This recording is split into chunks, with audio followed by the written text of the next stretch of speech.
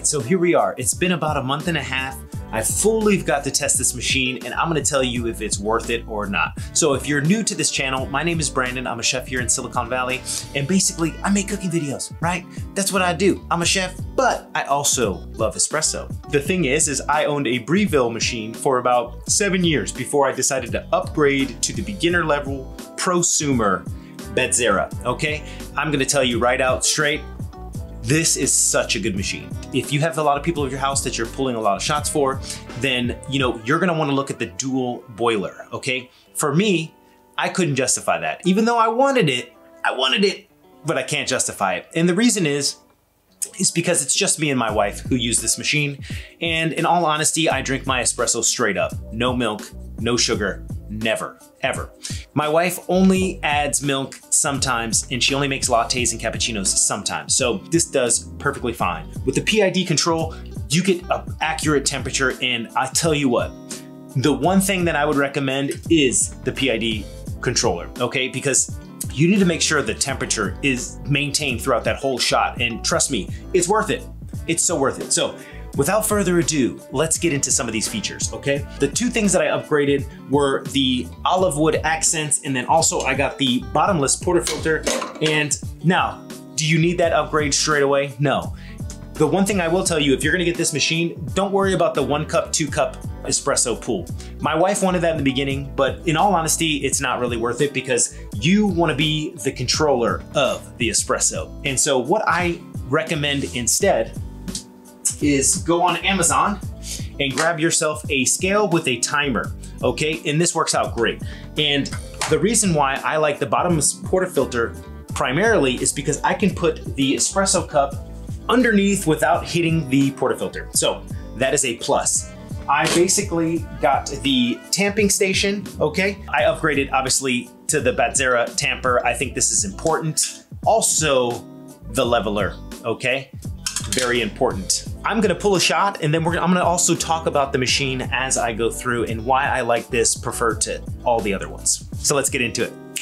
So as we take a closer look at the machine, obviously chrome is extremely hard to keep nice and organized. So just keep that in mind when you're looking at a machine. I mean, I'm gonna be honest, some features that I love about this machine is this tray right here, this drip tray. It's easy to clean. The only thing is you have to manage this little water spout, I would say, but it fits really nice in there. And then also one of the sells for me on this machine was the NSF, okay? As a chef, NSF means National Sanitation Foundation, and it means that you can put this in the dishwasher and it's just gonna last a really long time. This is the only machine that is certified NSF. You can put your cups here and they'll keep nice and warm. All right, and also this one has a big water tank too, which is dope. Of course, did I want it plumbed? Yes. I think plumbing for me is just so much better. And the reason I say that is because I don't like having to fill up the water tank. The thing is this machine does not have the option to be plumbed. And the plumbed options are when you upgrade to a dual boiler. So you have to ask yourself if you're gonna use the dual boiler because can you justify the cost? And that's what I think you need to realize. This is the Mignon Silencio. The grinder is just as important as the machine, okay? So before I had the Breville grinder, and I don't recommend that grinder for espresso. Maybe coffee, but not for espresso. And I'll tell you why in a little bit. This is the station that I use every single day. So I have a scale, tamp, leveler, and then I'm not gonna lie, I didn't wanna pay for it. So I made this. I got a cork from a wine bottle and 4 toothpicks, and this does a great job of just distributing the coffee properly. I also have a dosing cup. I have 2 of these, and then, where I dispose of my coffee pucks. So without further ado, let's pull a shot. So the coffee that I'm using in today's video is called the Boss Espresso. And this is from Barefoot Coffee Roasters. And listen, I really like this because it's local to me. This coffee comes out of Santa Clara, California, which is right down the street. I love their blends. I love their single origins, but we're gonna make espresso today. So let's do it. First things first, I like to set the scale.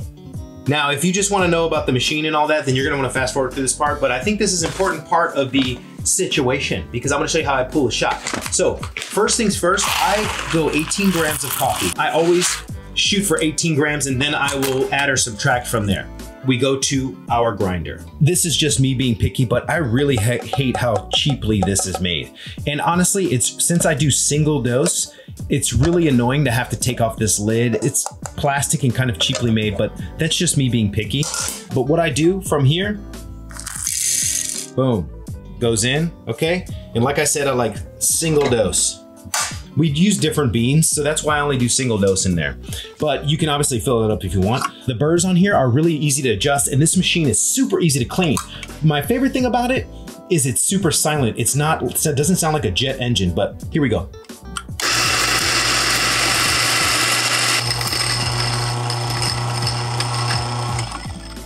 Okay, so with the bottomless portafilter, I have this pad here. This is a little rubber pad.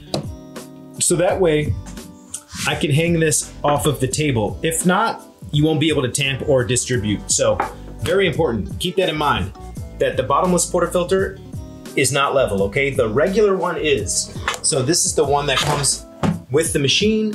This one, you can tamp just like that, so that might be a little bit easier. The bottomless, remember, you have to go off of the table. It works out better that way. If you look at these, they're a little bit clumpy. It's not too bad. Thankfully, the espresso grinder comes with a declumper, which is awesome. But what I like to do is I like to take this little contraption and I like to just poke these around a little bit. This makes a difference, right? So it avoids some of the tunneling that you might get. And listen, if you are an expert barista or if you have any tips, I'm so receptive to feedback, it's not even funny. So I'm at the end of the table. What I like to do is I like to use my leveler, okay? Spin a couple times, boom.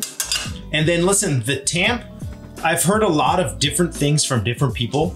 And honestly, I've heard 30 pounds of pressure. I've heard 10 pounds of pressure. I've heard 15. Well, guess what? What I realized is after pulling so many espresso shots is it depends on how fine your grains are. I think the pressure in the tamp is really important, but it's subjective. So look, boom, everything's clean, nice and packed, and we're gonna go. So usually what I do before I pull a shot is I just run the water ever so gently, okay? So that way, you know, I know I'll get a clean pull. Okay, wipe that down. I like to use microfiber. I think microfiber is the best for this type of machine. Okay, so we put that on. Okay, it's nice and snug. Then this is how I measure my shot. If I've already dialed in the coffee, then honestly, I'm just setting a timer to the side. I like to use a warm cup. If you haven't set the cup on top of the machine, you could just use the hot water here and let it sit for a minute. Continue to pull your shot. As you can tell, the machine is great, right? I can see it's at 89 degrees. This is 89 degrees Celsius. That's perfect. I wanna be in the 89 to 90 range, right? When I'm pulling the shot for this specific coffee. But I think what's really important is you have to be the judge, right? You have to be the one to make the decision on how you want your coffee and the type of beans and all that good stuff. Boom. So a little fast to start, but we're looking good. Nice and creamy. Look at that. Beautiful. And I'm not starting the timer because I already know where this shot is gonna end up. Okay, beautiful. It's crazy, but look at that crema. I should have done it in a clear glass, but honestly, I have to admit, I love this machine. I really do. Usually this coffee I already have dialed in, and it's crazy because you can taste the difference. I think what's really important is you have to do it how you like it. Good example is I put 18 in and then I pull 42 out, okay? 42 grams of extraction. And the reason is because I'm an Americano type of guy, but I don't like too much water. I pull a little bit more, but not too much where the coffee can turn a different flavor, right? So that's what's really important. And you know, make your coffee how you wanna make it. The cleanup is really easy. So boom, right? And then I always check the puck. Check the puck. When the puck is in a perfect circle, that you did a really good job. Then from there, I rinse this under the sink. But I think it's really important to always clean the machine after, purge it a little bit, right? Then make sure your portafilter is clean. It goes right back into its home, okay? And then that's what I love about this drip tray. It's NSF, so it won't deteriorate like your normal drip tray or like the one on my Breville did, right? Because it's all plastic. I got this beautiful espresso now. This is how I drink my coffee. I just add a little bit more water to make it Americano. That's how I drink my coffee. How do you drink yours? Let me know in the comments. So I hope you liked my review of the Bezzera machine, and I'm telling you, I think it's totally worth the upgrade. I absolutely love this machine. I'm glad I chose this one. So if you're on the market for a new machine, check this machine out. I got it from Whole Latte Love. Total investment, all said and done with the grinder and everything, was a little over $2,000, but totally worth it, okay? I would highly recommend upgrading to the tamper and the leveler. That is something that is key when you're pulling espresso shots. So anyway, I hope you like this video. Make sure you hit that subscribe button and hit the post notification so you never miss a video when I post. Let's go.